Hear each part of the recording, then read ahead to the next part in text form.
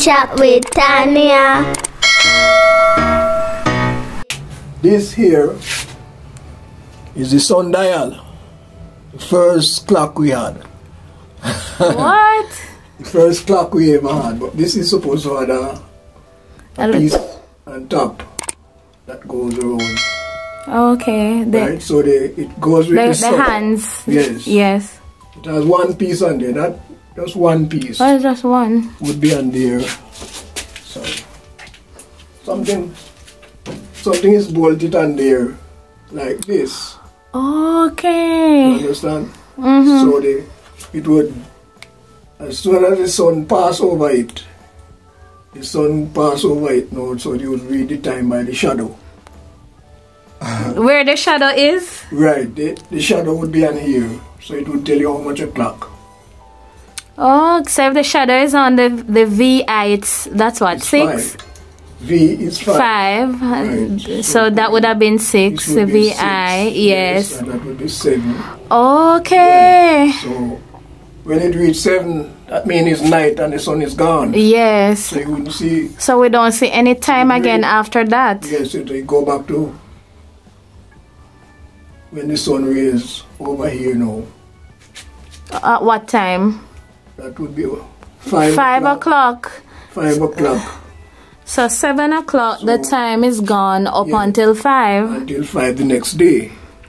Because it's night. It would come right on back until it come to 7 o'clock again. So just like maybe your old parents would tell you to go outside and stand up and see if the sun, if you are standing in the shadow or standing on your shadow. Yes. So you know it's 12 o'clock. If I'm standing on the shadow. Right, because the sun would show you exactly when it's 12 o'clock. So the people who didn't have a clock, they would send the children outside and say, go and look if it's 12 o'clock. Yes, So, yes. Oh, okay. So this was... It's another clock beside it up there? Yes, this is another... Man, be careful. Yeah, this is another clock. It's all and not in order anymore, but it rings. So it used to ring, and this is a bell.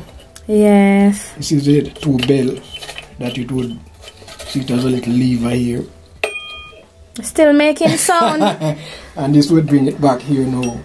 And it would knock on that and knock on that, and you hear ching. So go on with things. Yes, yes. You know it's 12 o'clock, so these are the 2 bells that it would ring on. And you have many other different kind. Here is one over there, and here is one. All the different clocks. So they will tick along and tell you the time. Yes. We don't use those again hardly because everybody has fancy clocks now. Alright, where are we now? This is a mill.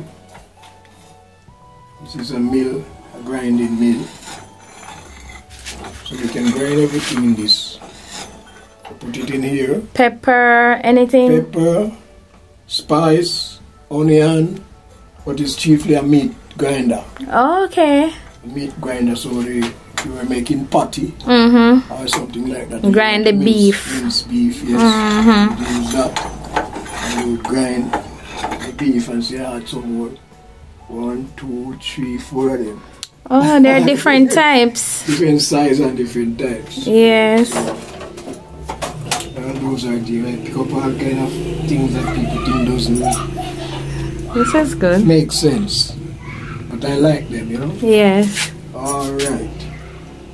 Let me see now. This is called a reamer. I don't think you know this tool. I hardly ever know it. But this was if they were making a hole into a piece of wood to put a bolt. Right, if you want to put a bolt into a piece of wood, then you would use this, you would bore the hole, and then you would get this now to make the size that you want. Yes. So it can go from down here right up to there to maybe a 6. I don't know how big that would be, but a big bolt. You go up here and you come down to a small one. down here. This is called a reamer. Cleans out the hole and make it the size that you want. Alright. Here we are. Oh. This is the step that you use to go on a buggy. Oh, to go into the buggy car. Yeah, you know we used to have the buggy. Yeah, the fancy people. Yes, yes. It wasn't for poor people because it was like the car that they have in those days. So they would, this would be bolted onto the side of the buggy, and you would step in this, step in this, and go up in the buggy. Okay. Like a type of bike or something. Alright. I find this. This is a very old clothes iron. This was what you used to. What is written on it? Century? 17th century? 17th century iron. Yes. I had it for years and I couldn't figure out what it was. And I asked and nobody could tell me. And I was watching a documentary on the TV. Yes. I think it was in Brazil or Mexico, one of those countries. And I saw the man was ironing the clothes. So the handle, you don't put this is the one you put in the fire. Oh, okay. But the handle, you don't put it in the fire with the handle.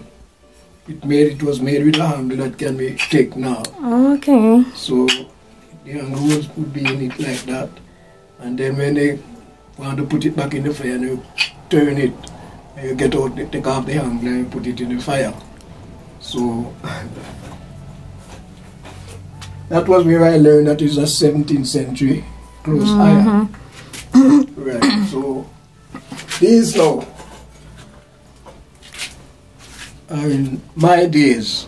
Yeah, I think I used those before now. Supposed to, yes. Maybe in the 80s. Yes. So I had them here, and you know when Gilbert was here, and nobody has iron, everybody come to borrow iron. Yeah. Everybody come and say, "Brother, let me borrow one of your iron." And I lend them out. I lend them out to all different people. Here's some different ones. This one even tried to make the handle. When the handle go off, the blacksmith man, he bore a hole in the iron. And repair it. And he would repair it, put on a new handle on it. And so you don't have to throw away the iron. Those bigger ones, heavier ones like this. See how that one is big and heavy? As for the tailor when they're doing their seaming and all of that. Yeah, this one is big and heavy, but you could see it was also repaired and they put on a new handle on it. This wasn't the one it was made with. Yes. Alright. We have different size. Alright. This one now. This one is called a self-heater iron or a tailor iron. Self-heater? Yes, that's what they call it. Oh, self-heater. Yes, self-heater iron. I need to get these all back to working. Yes. What they use to operate it? It has a handle. So it goes on the fire as well? Yes, this one, no, this doesn't go on the fire. See, it has a lever that you lock it with. So lock it. You put the coal in here. Okay. You put the coal. Put the coal in here and you wait on it until it is heated, properly heated. And then now they use this to iron. So what the tailor use. Tailor and people like those who do heavy stuff. Yes. They would use this, and they have bigger one. This is just a lighter one.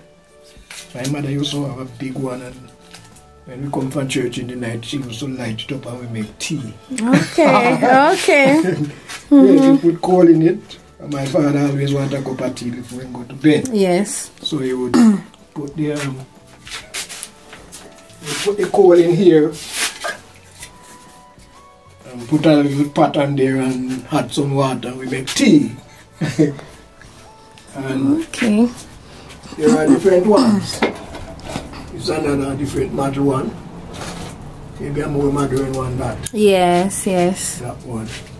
And over there I had a seat. I don't see it go right there. Oh, that's a new one actually. This one here. Yes. Just like this. It's more or less. Okay. More or less like that one. There is so much things here for you to see. Oh Lord. This was one of the. Mine it drop. This was one of the first electric iron. Okay. This was one of the first. Plug in this one Yes. to work. So this one, it used to carry a ailment inside. So you could take that out and go and buy one and put on there. Yes. And your red iron will be ready again. See the impression of the old ailment there. Okay. Yeah. So you could go and buy the ailment and put on there. And So one of the old electric yeah, irons. this is one of the oldest one we ever had. Look, I still can't lose faces. It's gonna put it on the fire too. They used to put this on the fire when the electricity, when it was gone, the electricity, something work out there. So you could put it on the fire and hot it and use it still. Jamaican style. Yes. Alright. I'm going to show you. I'll get up there. If you see those pin there. You see those two pins?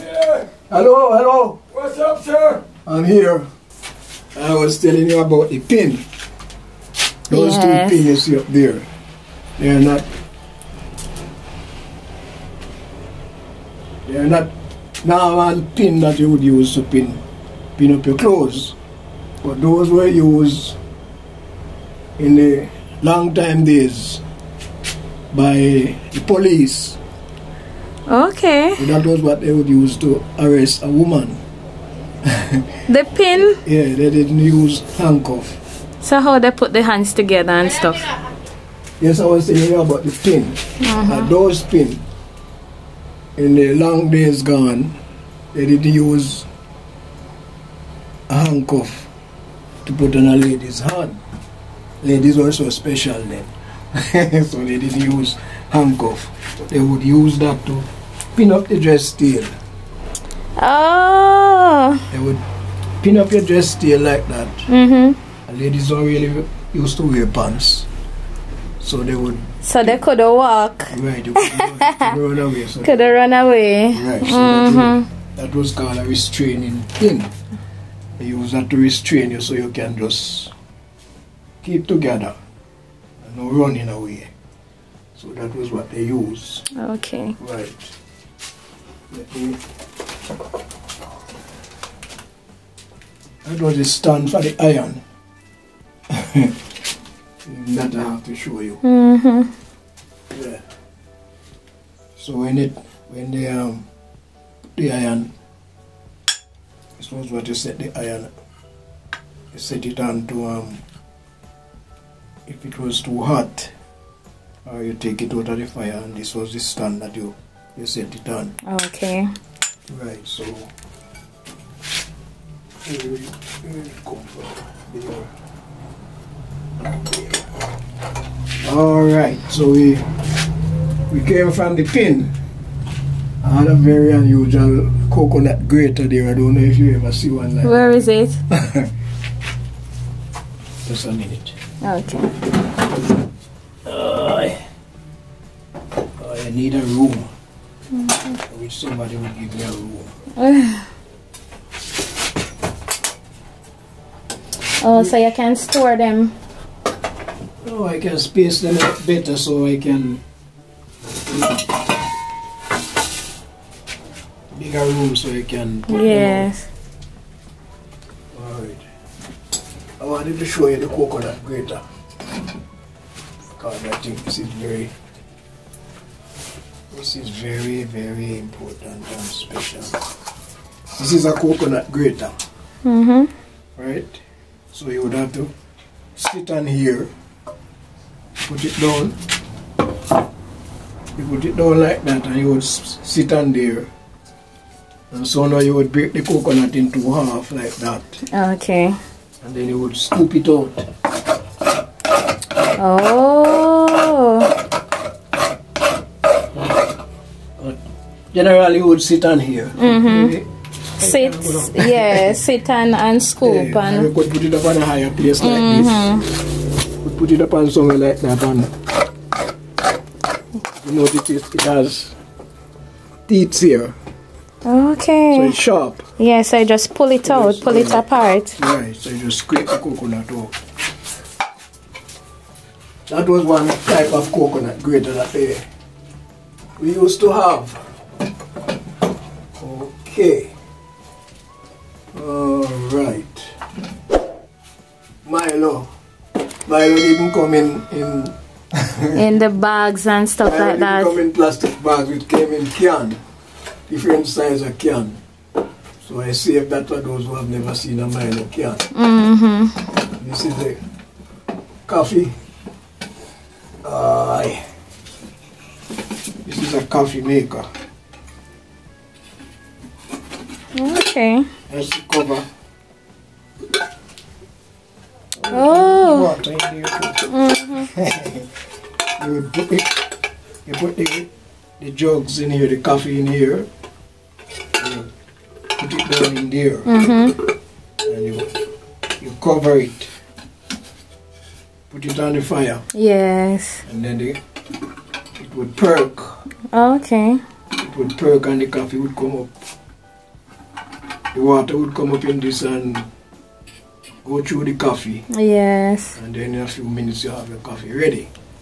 Very nice. Okay. Yeah.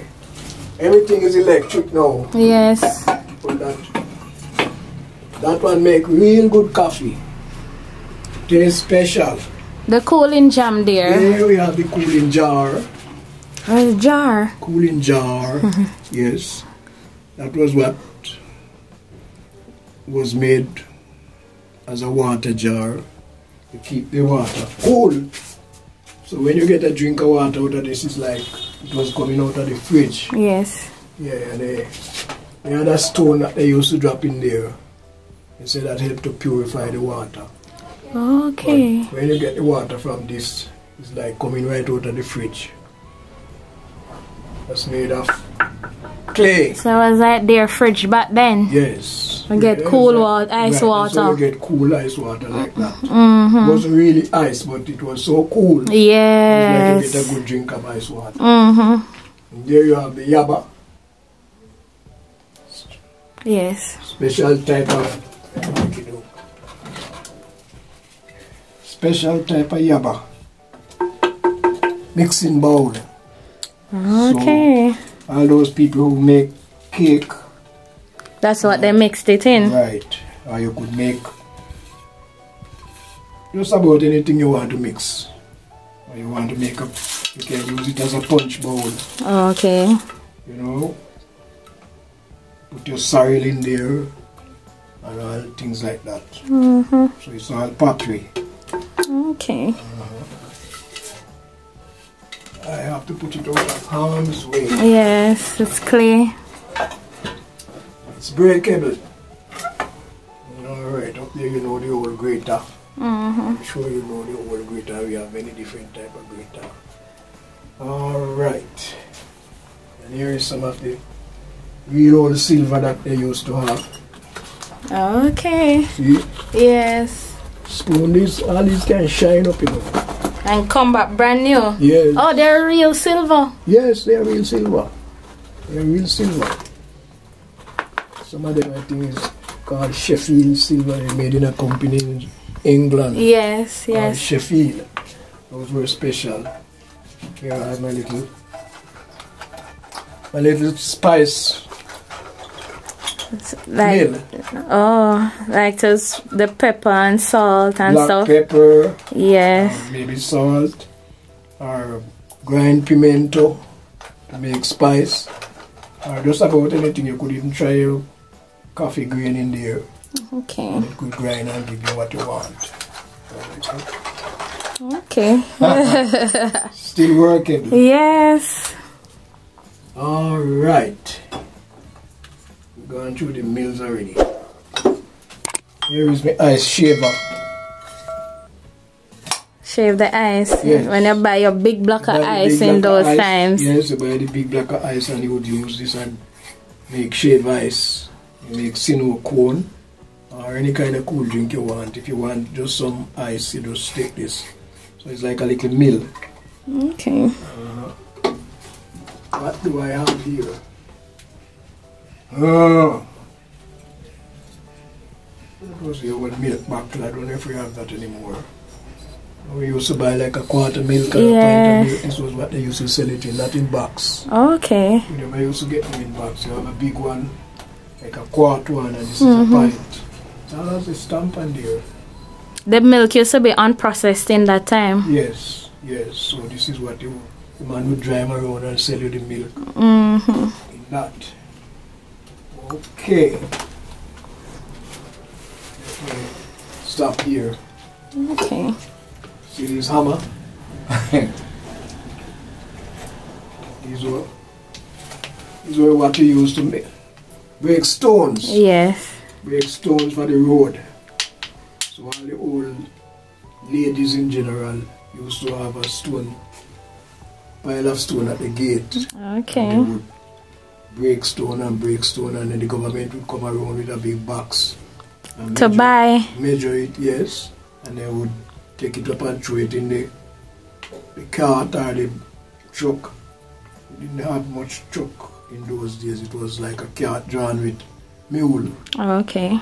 So they would measure it and throw it in the cart or in the truck, and they take it away and repair the roads. Okay. Right, so the road wasn't as bad in those days as it is now, because they would use all those stones to maintain when the road is getting bad. Okay. Right, so all those things was important. What kind of books are those? Oh, this one. Oh, it's a Jamaican history. story of Jamaica. Yes, story of Jamaica and there. And this one this is from a man up Darlistan there. Okay. We call him Rochi, Rastaman. He's involved in this book. I bought it from him. Okay. He's still up there. I saw him not very long. I just buy some pimento oil from him. Guys, it was a wonderful experience. The tour was lovely. There are so many things that we have seen from the past, and it has also brought back so many memories. But in the meantime, I want to thank you for watching Chat Jamaican. Little more. Stay tuned for the next part. Alright?